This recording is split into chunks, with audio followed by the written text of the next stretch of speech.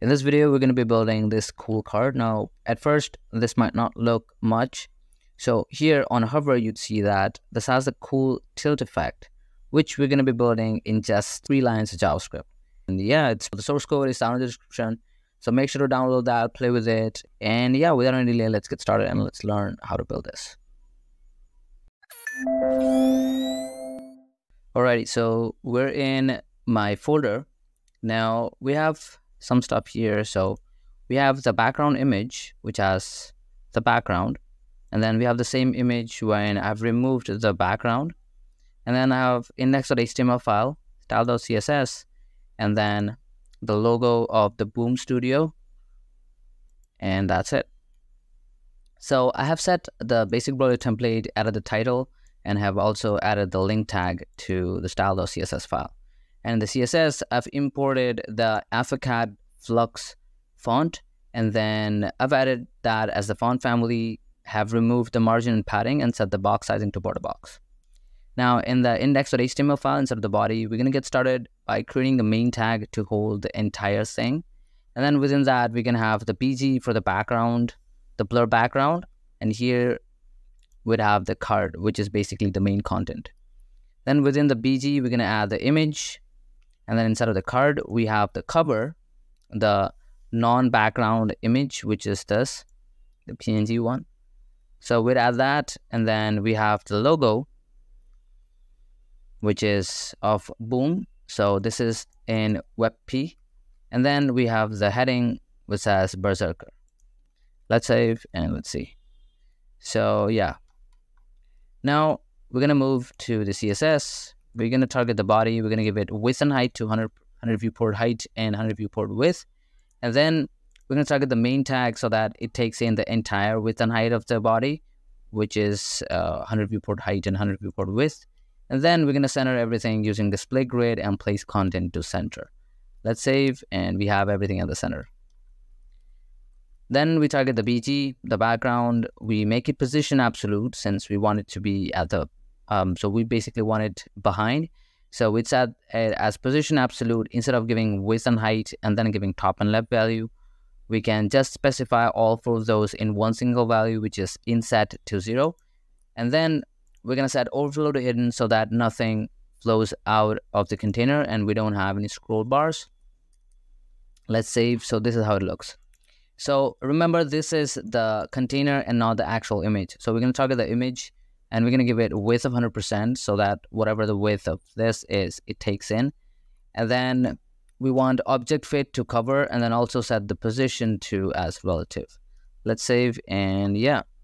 Now we see the background image as in front since the Z index of that. So we will remove that in a bit, or basically would bring the card up top with a higher Z index in a bit.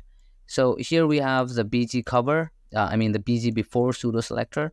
And then here we're going to set the content to as empty string, set the position as absolute, and then give the inset 0, Z index to 1, so that we bring the this, which is kind of like an overlay. So this before element, we want it up top. And then we set the backdrop filter as blur. We give it as 20 pixels as the blur value. Let's save, and this is how it looks.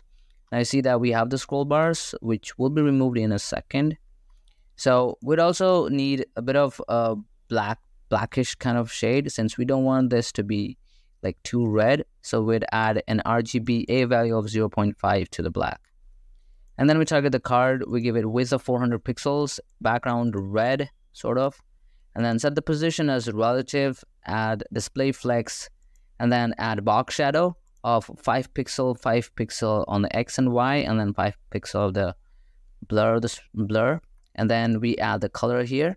And then we add for the negative X and negative Y with the same, with the same shade, with the same black value, but then we just reduce the alpha value to a bit since this is more like from the left and right side. From the left and from the top side. So if we assume the light to be coming from this section, so this would be a bit more lighter. So we've reduced this a bit more. And then after that is done, we're going to set the Z index to 1. Let's save. Now we get the card up front. Then we target the cover, which basically has the image. We give it width of 100%, set the height as fit content, and then give padding top, basically push the image from top 50 pixels, and then set display flex, and then target the image inside of it, give max width of 100%, and set the object fit as contain. Let's save, and yeah, it looks decent. Then we give it now here we want the image to be up front. The reason for that is we have the berserker text which should be behind the image, so we give one more extra z-index. So we set the z-index to 2 and set the position as relative. Since here, if you want to set the z-index, you need to also specify the position of that, so I've set the position as relative. Then we target the H1, we give it font weight, font size, position absolute. We're going to set that top 40 pixels, left 50%, and then center it using transform translate X to minus 50%. And with that, the text is behind the image now. Then we set it in negative z-index, one z-index lower than the cover image. So we set the z-index as 1, and let's save. Yeah, all good. Then we set the color of that to white, and then straight up go to the logo, which is this. So the logo would have width of 100 pixels, object fit to contain, position absolute, top and left value with z-index to 2. And yeah, I think that's it. Yeah, that's it for the HTML and CSS. Now let's move to JavaScript. Now here we'd need a library for the tilt effect. So for that, we're going to be using vanilla tilt. So to use that, you can come over to vanillas. You can type cdn.js vanilla tilt JS, and then go here and you can grab the CDN. So I'll just paste in the CDN. I'm using 1.7.2. You can get the latest one, which is 1.8.1.